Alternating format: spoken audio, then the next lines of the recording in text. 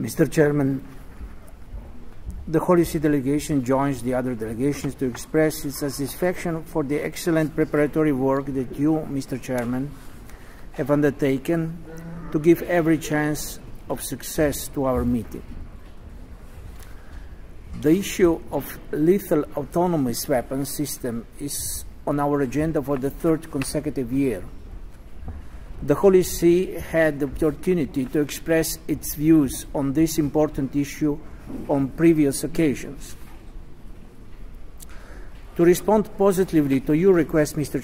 Chairman, that encourages delegations to express their positions in preparation for a possible decision in the context of the CCW review conference in December, the mission of the Holy See would like to briefly present a working paper in which we put forward a few arguments in favor of a collective action which seeks to prohibit the development and use of lethal autonomous weapon systems. A prevention policy seems to be the best approach. The historical experience of regulations, prohibitions of control of central weapons shows that most often they took place after grave human tragedies. Nuclear weapons, chemical weapons, cluster munitions, and anti-personnel landmines are a few good examples. The human costs are exorbitant when responses come late. Prevention is the only way to break the vicious circle of the race between technological progress of military means and their destructive force and attempts to better defend international humanitarian law. Mr. Chairman, the risks of lethal autonomous weapon systems are too numerous and too important to be ignored, as we all know. Beside the fact that it leaves to a machine the decision of life and death of human beings, one of the dangers is that these weapons could lead to strategies diluting our concealing true responsibilities, inducing a total lack of accountability. Instead of contributing to the defense of peace, they are turning into progressive incitement to war. Mr. Chairman, if we want peace, we must not only avoid accumulation of arms, but we must also convert minds.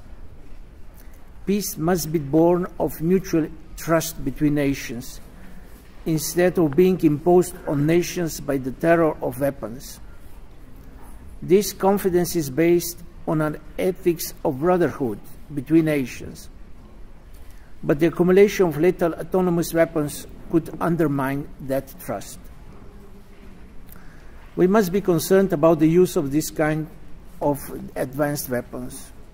It is clear that investing on sophisticated weapons fails to restore peace. Quite the contrary. It appears that these weapons do not protect us against attacks and terrorism of all kinds perpetrated by people using rudimentary methods but ready to sacrifice their lives. The balance of nuclear terror has shown its limits, and with the research and development on lethal autonomous weapons, we are still in a logic that bears no fruit. We must face the facts. Lethal autonomous weapon systems are not able to fight against the current surge of terrorism and asymmetric wars. The real fight is the one which will restore justice, respect for human rights, respect for minorities' rights, political participation, and integral development. This fight will not be won with technologically powerful weapons.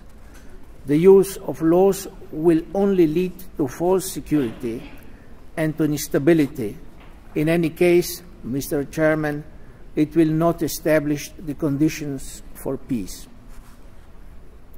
For all the reasons mentioned, we must be cautious about the research and development of laws. Now is the time to prevent laws from becoming the reality of tomorrow's warfare. The CCW should make a courageous decision of prohibiting lethal autonomous weapons like it did in the past concerning other types of weapons. I thank you, Mr. Chairman.